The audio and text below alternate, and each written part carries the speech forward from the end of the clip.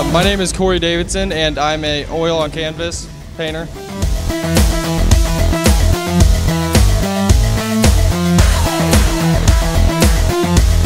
I've been making art for about 2 years. I basically put on layer after layer, and it goes until I feel satisfied or I feel like I'm working on a different project. I have a very analytical approach to a lot of my work. I take a lot of background from Cubism, is one of my favorite movements, along with Futurism. So I take that and I kind of use color theory in a way to express type of expression and emotion that I feel.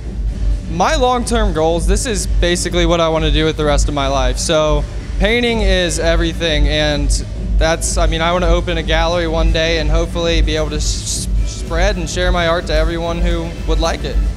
My name is Cory Davidson, and I'm a raw artist.